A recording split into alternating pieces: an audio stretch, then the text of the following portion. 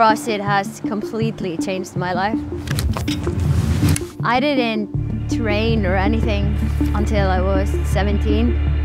I was always raw strong, but like for a girl to be raw strong at that time was just like embarrassing. I was like, I don't want boys to know how strong I am because I was so embarrassed about it. I think that's what a lot of people are afraid of, and I was one of them. You would think about the failure before you would even try.